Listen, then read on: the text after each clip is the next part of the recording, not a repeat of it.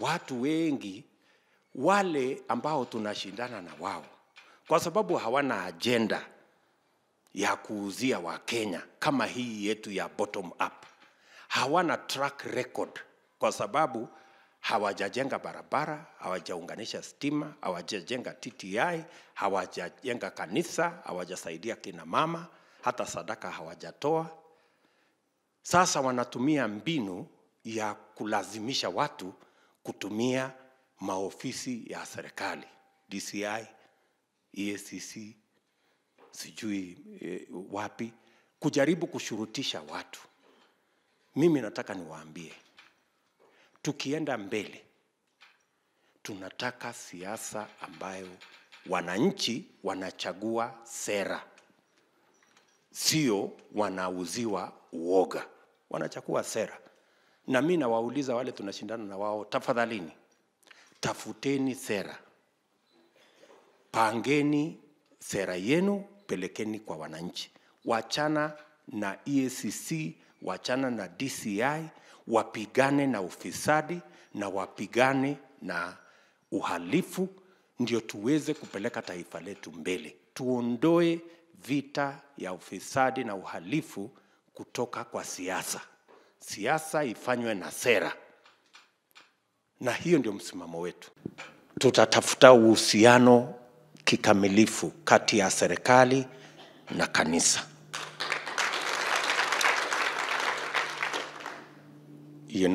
So that the state can support the religious community. Kwa sababu ile kazi dini inafanya katika taifa letu la Kenya ni kazi kubwa. Na ni kazi ambayo sio ya kibinafsi. Ni kazi ambayo inaleta Wakenya pamoja. Mnatusaidia kusimamia mashule, mnatusaidia kusimamia makanisa, kusaidia kusimamia mambo ya mahospitali. And therefore the partnership between the religious community and the state is something we are going to strengthen, is something we are going to deepen, is something we are going to expand, so that together we can forge a better country for all our citizens going into the future. So mjue ya kwamba mko na washirika katika uongozi wa taifa letu la Kenya. Tunasema tuko na mpango ya bottom up. Na hiyo bottom up ndio sum total ya hiyo. Tunasema wale ambao hawawezi kulipa hospitali ni wale wako bottom. Wale hawana kazi ni wale wako bottom. Wale walalala njaa ni wale wako bottom. Ndio tunataka tuwafanye nini? Tuwainue.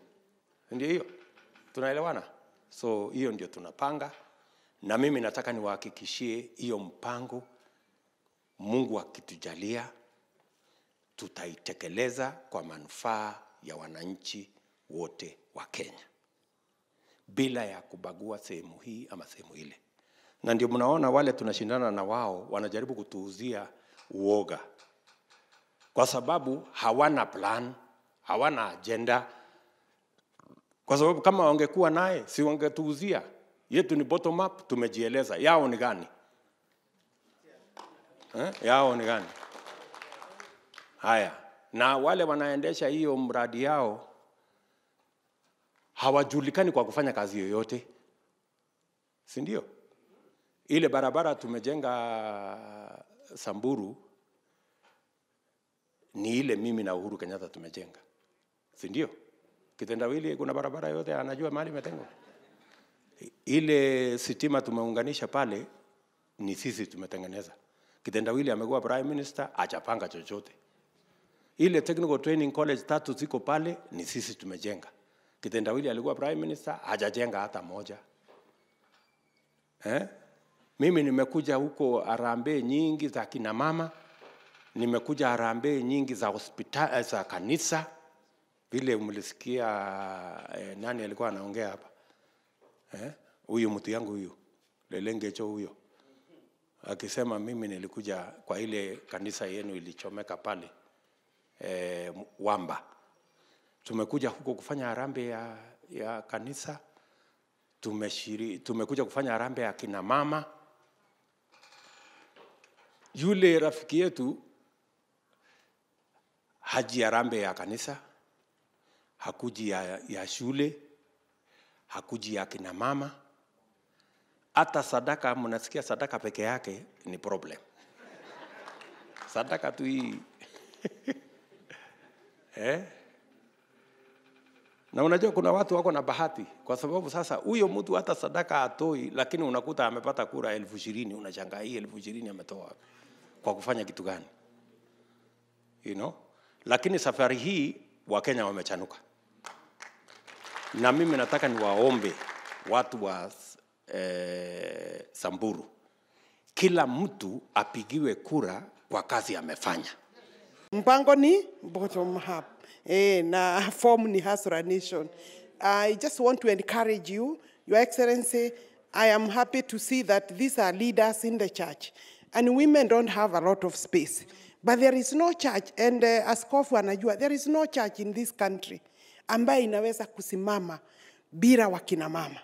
Na makanisa yote imeshikiriwa maybe 80% na wakina mama. Ni nyinyi mumejenga kanisa.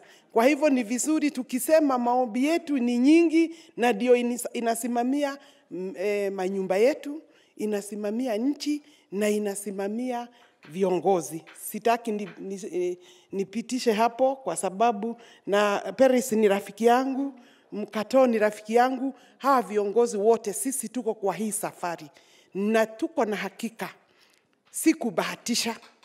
Nataka muende na hii, si ati tunabahatisha. Mukiomba muombe kutimiza, muulize tutimize. Sisi hatuna wasiwasi kwa hii safari, tumewacha uoga. Vitisho ni mingi, lakini wale wanaomba Mungu hawawezi kutishwa. Tumelete leadership ya Samburu, wale wanasimama na aspirants. Lakini the only community tumelete watu ambaye ni wasee kidogo ni wa Kikuyu. Kwa sababu hakuna Kikuyu utapata Samburu hayuko na wewe. Hata moja. Hakuna Turkana utapata. Hakuna Turkana utapata hayuko na deputy president. Sisi Samburu ndio utapata ile kidogo wanapotea. Tunajua kati ya ranking ya the most poor counties, Samburu ikiangaliwa tuko number 46 out of 47. Sijui ni gani hiyo inakuanga nyuma yetu. Kwa hivyo kumaanisha kwamba sisi bado tunahitaji hata basic things, ile mahitaji ya lazima. Watu hawana maji, hawana chakula, barabara zetu ni mbovu, tuko na mahitaji mengi. Na sababu hiyo ndio sisi tuko kwa bottom up, kwa sababu tunajua serikali ya Hasla Nation inashughulikia wale watu wa chini.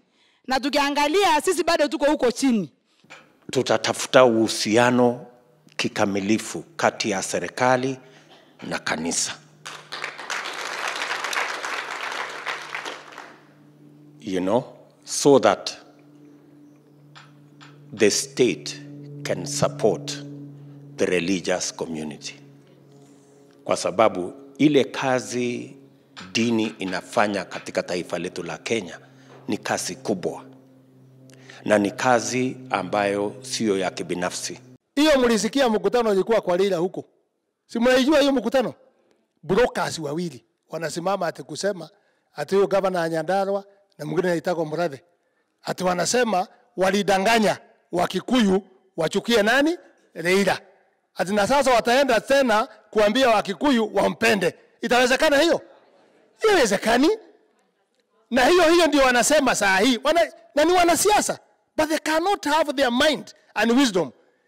Kwa sababu the same thing ndio wanasema mambo ya deputy. Wanasema ni mubaya. Kesho wakibaja broker wanakuja watasema ni mzuri. Forget about those people. Kikuyu si watu wa kutapatapa namna hii. Wamesimama na wanasimama na deputy president. Amewatembelea, amesunguka kila pahali kwa nchi, na ninafurahi vile amesema mtu alipo na kazi ya, na Biblia imesema hata ule hafanyi kazi asikule. Ama si namna hiyo? Asikule. Sasa huyu amefanya kazi na sisi, amesaidia sisi, amebarikia sisi kila pahali. Tuache huyu kijana kweli? Mimi niko miaka 33 kwa siasa, na mimi nimepelekana na yeye. Na mimi si mjinga, na si mwenda asimu, na sikunywa pombe. Mimi najua pahali mimi naelekea. Na pahali naelekea ni pahali Mungu iko na iko baraka ya Mwenyezi Mungu. Si namna hiyo? Alikuwa anasema asaidii watu kwa sababu ako nje ya serikali. Siku ameingia handshake. Amechukua barabara yote, amepeleka Kisumu. Kuna barabara ameleta Samburu? Kuna maji ameleta Samburu? Ndio Wakamba wametoroka yeye. Watu ya Pwani wametoroka yeye. Kwa sababu alikuwa anajificha kusema hawesaidia kwa sababu ako nje. Siku ameingia kwa Uhuru Kenyatta, ameanza kutupiwa vitu kidogo kidogo apelekea watu yake, yote amepeleka kwao. Ndio hawa Wakamba wamemwambia Kalonzo, ukifuata yeye uko peke yako. Hawa Waluhya wamemwambia Mudavadi, ukifuata yeye uko peke yako. Watu ya Pwani wamewacha yeye. Sasa nyinyi watu ya Samburu mkiwa viongozi, muongee na watu nyumbani. Huyu mzee amepewa nafasi na Uhuru Kenyatta. Hata anatembea na ndege ya jeshi. Kuna siku amekuja kusalimia watu Samburu. Anatoka hapa, anaenda Kisumu, anarudi. Akitoka hapo, anaenda ng'ambo, anarudi. Vitu yote amepeleka Kisumu. Akipata nafasi ya kutembeza rais, anampeleka Kisumu. Na nyinyi mlikuwa mmepea yeye kura. Lakini yeye anajipenda. Mti yake anaitwa Junet. Amesema mchana, hii serikali Raila akiunda ni ya watu ya Nyanza, wengine watakuwa wageni. Mlisikia namna hiyo?